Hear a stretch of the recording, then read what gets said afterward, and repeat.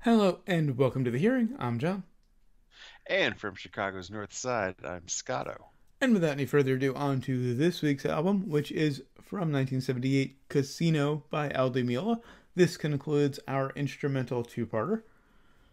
Aldo Meola is an American guitarist best known for his work in jazz fusion and world music, and as a former member of the legendary fusion band Return to Forever, with whom he began his career in '74. He went on to record 3 albums with the band before launching his own career 2 years later, his solo career. Casino is Aldo Meola's third solo album. It was released on February 25th, 1978. That would be my 6th birthday. Second album that's been released on my birthday. The other one was Vulgar Display. Interesting Oh combination wow, there. that is a good. I, I think a mashup needs to be done. On Columbia Records, produced by Aldo Meola, and features Aldo Meola on guitar, mandolin, percussion, and hand claps, Barry Miles on keyboards and percussion, Anthony Jackson on bass guitar, Steve Gadd on drums, Eddie Colon on percussion, and Mingo Lewis on percussion. Reminder, I don't edit any songs into our reviews for copyright reasons, but down in the description, if you're listening to this on YouTube or on our blog at johnandscotto.com, you'll find links to Casino on Spotify and YouTube so you can follow along if you'd like. On to track 1, Egyptian Danza. I like the organ that opens this. I like the idea, but I think it's a It's far. Hmm? it's very like early Pink Floyd. I mean, it had to have been a throwback even at this time. I Yeah. mean, I think it's a that's farfisa, which is kind of like an early synthesizer electric yeah. organ. It would have worked better, I think, if they went with like a pipe organ or a B3. It's like what Rich Wright used, like I mean, during the Sid Barrett Yeah, days, going up into right. even Saucer Full of Secrets, I would say. The first FISA was very popular in the 60s. It was like one of the first Yeah. early electric organs. But it's kind of dark and moody, and I just think it would have worked better on go full Bach and bring in a pipe organ, or like bring a more rock edge with a B3, a Hammond B3. But I after think that, Yes kind of went there with the whole pipe organ. Oh, I'm yeah, trying to remember which album that was where Wakeman just like went to some church to record right. his parts. Well, yeah, because back in the days before synthesizers, that's what you had to do if you wanted a pipe organ. Because Yeah. you weren't going to find a pipe organ in a studio. You were going to find No. a Farfisa or a B3. You know, you want a pipe organ, you're going to a church. But before there were synthesizers that could reproduce one.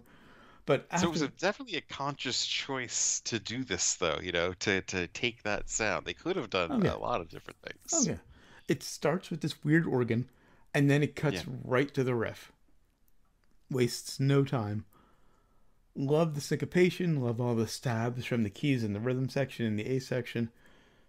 Nice sudden change at 148. Just goes to this slower kind of Latin groove. It's very Love Zappa feel to it, doesn't it? a little bit of a Zappa feel, yeah.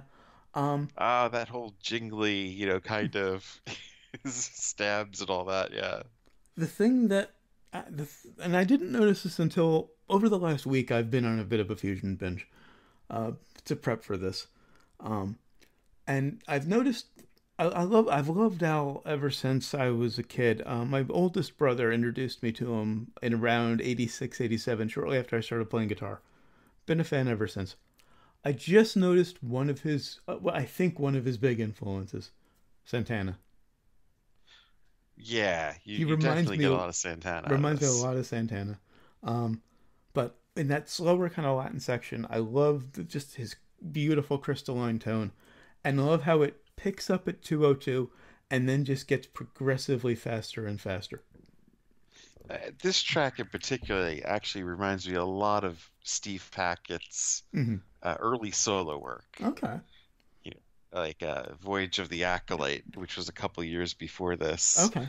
But just about showing off the guitar with Yeah. the other musicians, playing underneath. And that's really what that was about because he was Right. so tired of being in the background of Hmm. Genesis that he needed to do something that really showcased his skills for a change. Right. I was wondering about Hackett because I hear a lot of Santana. I hear a lot of Steve Howe at points, and I know they were at 60s, so they could have been an influence on him. When did Yeah. Hackett start with Genesis? He started in 71. Okay, because Al joined Return to Forever in '74, already had this sound. So I don't know if Hackett necessarily would have been an influence. He could have borrowed a little bit here and there though. Um, but the way it picks up, it's very Come On Eileen. It's just it just repeats over and over again and just gets faster and faster. Um, love the lead guitar on the right at 330. It just kind of sticks out in the mix, just kind of hits you in the head. Um, Yeah, there's a lot of that where it's just, laying low and then jumping out at you yeah, kind of thing. there's this keyboard lead around 4 minutes. You hear it in the right ear, and then you hear another bit of it in the left ear. Loved that little trick. Um, I, I've always loved Al because he can definitely shred, but he most of the time he keeps it melodic. Yeah. He doesn't show off too much. Um, He shreds so briefly, you're just yeah. like, "Ugh," and then it's gone. You're like, oh, come on. Well, like I said last week, that's what I like. Show me you can do it, and then back off and play a melody. But love the sort of nice, soft Middle Eastern fade. It just, it gets kind of weird sounding and soft in the fade and gets a little Middle Eastern. I love that. On to track two, Chasing the Voodoo. This one was composed by percussionist Mingo Lewis, who incidentally played with Santana. Yeah. So there's that connection there.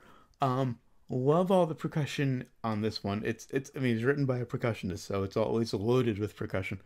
Um, love the syncopation in the bass line. Love how that bass line just kind of fades in, after this wall of percussion. Um, Yeah, I really like this one a lot. mm, The bass on it is just amazing. yeah. Just the things he's pulling together here, the Anthony rock Jack. and Yeah. Mediterranean Oh yeah. sound. And Anthony Jackson, this bassist, is amazing. Plays on most of Al's stuff. Um, love how I think it's a marimba follows the guitar. You have both of them playing the melody most of the song. Yeah. Um, and then around 135, it just suddenly softens, just briefly, just to build back up to this Yeah. nice, insistent groove.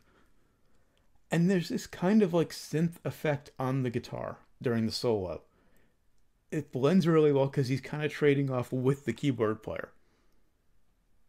Al plays a bit of a solo, and then the keyboard plays a bit of a solo, and then a percussion solo comes in, and then back to the guitar, then back to the keyboard, then back to the percussion. Now, I like the keyboards on this, but I am curious about the album we were going to do originally by him, Elegant Gypsy, uh, because that had Jan Hammer yeah. on it, and I'm kind of curious to hear how the two of them play together. Alan Jan had played on like all of I think most of his first 4 or 5 albums. Jan was on. Jan played on. Um, it got interesting because toward the end, Scenario, which I was also considering, it gets very Miami Vice. Well, of course, if it's the 80s. It was '83, excuse me. Um, Yeah. the only reason I was considering is because I had read that Phil Collins, Bill Bruford, and Tony Levin play on it, but it turns out they only play Scenario. on like Collins plays on one track, Levin and Bruford play on another. The rest of it is just Al and Jan, and it's very very 80s. Um, on the Trying first to one, think if or I guess Levin and Collins played together in a few Peter Gabriel's okay, tracks. But it's yeah, separate other than tracks, that, unfortunately. I was under the impression that they'd played on the entire album, in which case I was going to review it. I also love that album; it's just very nostalgic for me. yeah, Elegant Gypsy, very much the same sound. Jan came from jazz, so yeah, he's a jazz keyboard player. You don't get those traces of the typical Jan Hammer sound until a little later. okay, Um, on to track three, Dark Eye Tango. This is a ballad, which was a nice change of pace at this point. We yeah. had two burners coming in. Love the guitar tone, nice emotive melody.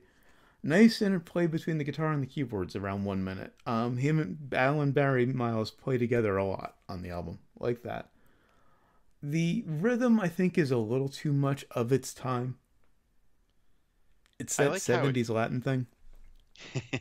I like how it changes up though. Mm-hmm. I mean, you pretty much get taken around the Yeah. world, Latin flair, the Eastern European to African and just straight up Mm, American rock right.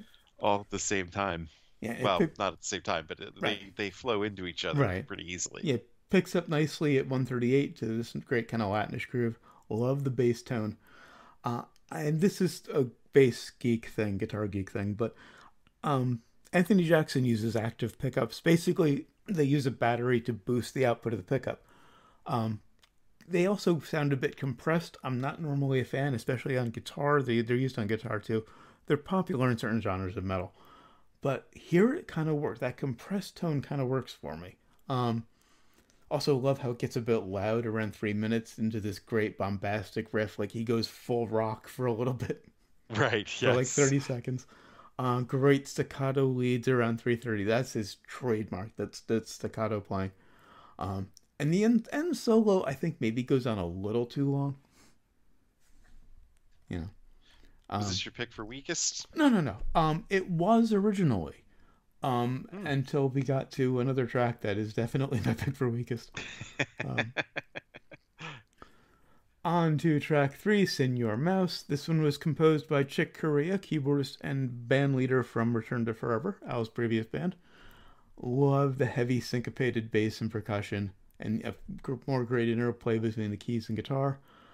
Really interesting keyboarding, really interesting keyboard sound around 35 seconds. Definitely. Love the dramatic section that comes in about 1:30, and then the A section comes back. It gets a little bit repetitive. The change around 2:45 is very welcome. This one almost had my pick for weakest, like, well, probably in the first listen. Uh, I wasn't impressed with it. yeah. But as it's warmed up to me definitely on repeated listens. Yeah, same for Um, me, because I was a little unsure about this one at first. This one and Dark Eye Tango were both a little at first. I got used to and them. yeah, at first I'm kind of like, oh, you got the same like African beat going Mhm. that you had in the last track, and then I realized, oh, wait a minute, that was the end of side one, Yeah, yeah. and this is the beginning of side Yeah, two. it ties them So together. maybe it makes sense that way. Yeah. Of course, in the days where CDs to streaming where it just goes from one to the other, though, Hmm. it's kind of like, Right. really again? You Hmm. know? But then we get this great off-kilter timing change in this section that comes in at around 4:30. Some slow tremolo picking it at 5:08, 5:09. Love how the keyboard drops out to accentuate the guitar, and it just develops into this nice short blistering solo. Yeah, it winds up having this epic feel that kind of works, Oh yeah. when you Hmm. when you think about it. So, because at first it's kind of like, ah, okay, you're just gonna do the soft part for all this time Hmm. and then build back again.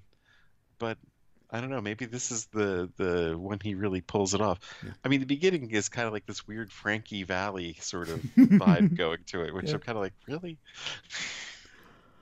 But then around 6 minutes, the guitar and the keyboards harmonize. I like that. Um, Yeah.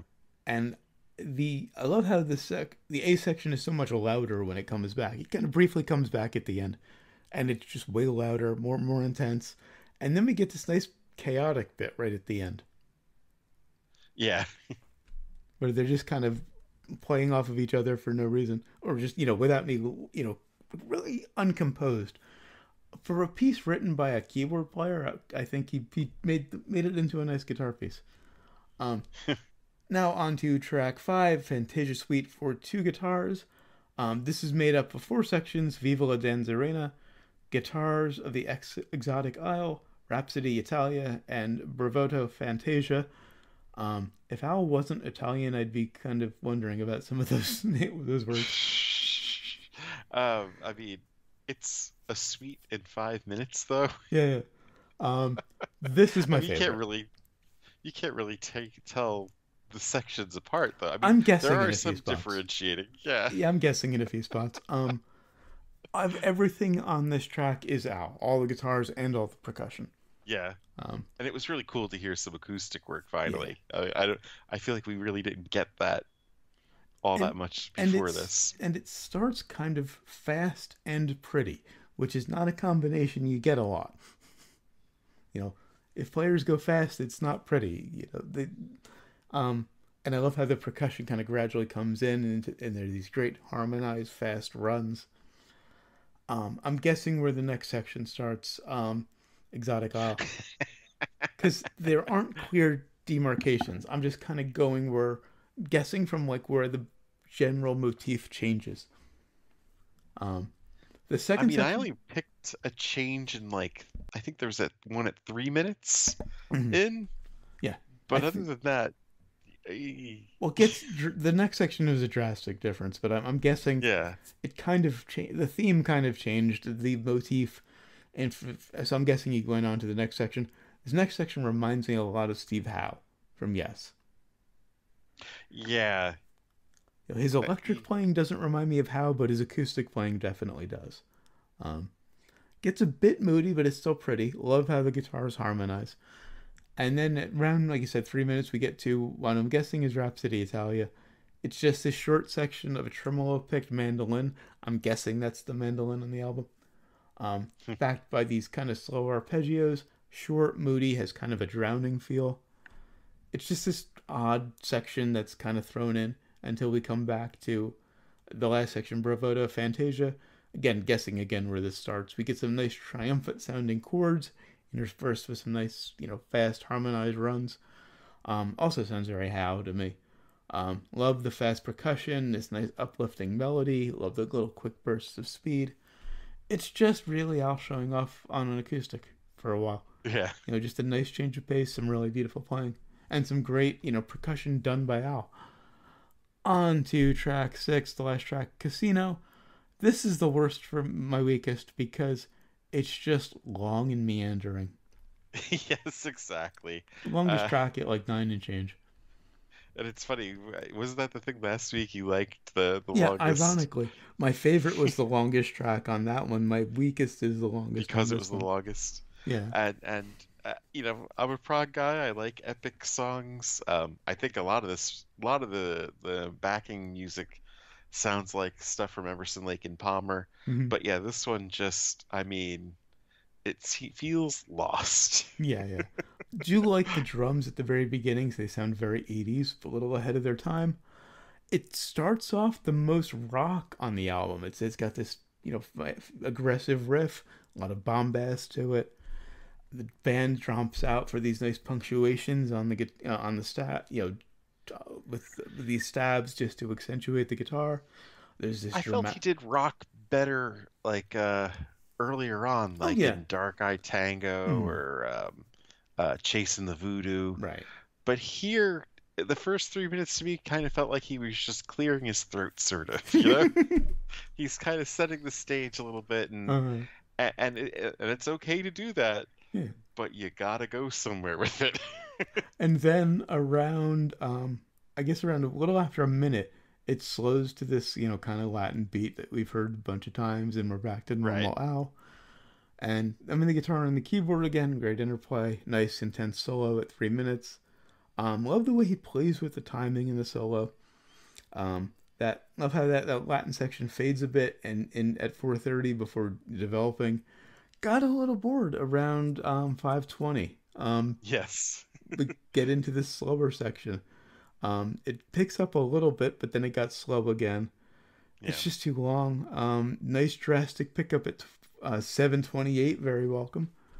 Um, Yeah, right. This gets interesting again. I mhm. have it right in my notes around 7.5. Yeah, and there's a section around 8 minutes that reminds me a lot of Yes. Great syncopation at the end. That it's just, to quote Genesis, alive at both ends, but a little dead in the middle.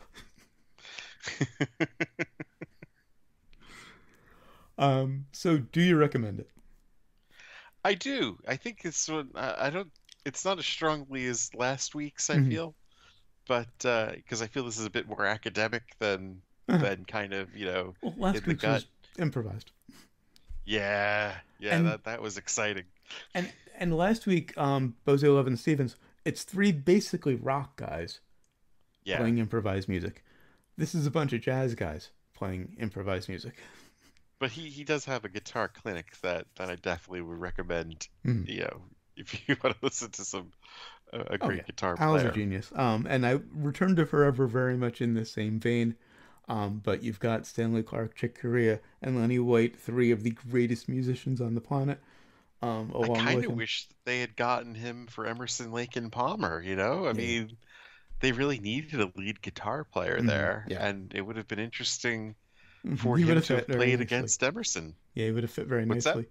He would have fit in the LP very nicely. Um, Right. like as I mentioned, I've been on a bit of a fusion kick this past week. To prepare for this, listen to a lot of Return to Forever, a lot of Mahavishnu Orchestra, which is much more rock. If you're looking for more of that sort of thing, you might be interested. A lot of Weather Report, which I'm kind of dipping into. Jaco Pastorius, the bassist, is the best known thing to come out of that band. Um, but there, Didn't Chester Thompson come out of them too? I was just gonna mention that their album Black Market, Chester plays up drums on most of it. It's Yeah. much more R&B than rock. I think you might like it. Huh. Um, Still all instrumental, a lot of showing off, but it leads a little more R&B than rock. They didn't have a guitar player. Joseph One-Fold, the keyboardist, played guitar a little bit, but it was mostly just keys, sax, drums, bass. And yeah, Chester plays on that album. And of course, Chester's brilliant. Yeah. Um, and that's it for. Of course, I recommend it highly. I've been an Al fan Yeah. since I was a teenager. He's amazing. That's it for Casino. We're off next week for Thanksgiving here in the U.S. So until December, when we'll be reviewing the Yes album by Yes. Their albums Nice. were not creatively titled. The Yes album, Yes songs. Well, Excuse me. they had some titles that didn't make any sense either, like Relayer Right, or I'm trying to remember some of the other ones. Tales from Topographical right. Oceans. I'm inclined to think it was chemical, but I don't know. John Anderson's always just kind of been that way. And Bruford hated it. That's the funniest thing about the whole thing. Just like, what is this bullshit? Like, literally, that's what he would say. And we'll get into this more next week, but I kind of got the impression you had Anderson and Howe kind of on the hippy dippy side, Yeah. Bruford and Squire kind of on the more like straightforward rock side, and the keyboard player was kind of a wild card depending on when you catch them. Um, Well, right, because Wakeman wasn't there for as long as like, you would right, think, he wasn't you the know? original. Right. He kind of popped in for like a couple albums and then Yeah, was gone. they've been through a lot of keyboard players. Hmm. But yeah, and you mean Wakeman was his own show. Yeah. Wakeman was just the showman. Anyway, more on that next week. Until then, of course, always No, remember 2 weeks. 2 weeks from now, sorry. Until then, of course, Happy always remember Thanksgiving. never forget, wherever you go in life, there you are. There Happy you are. Thanksgiving.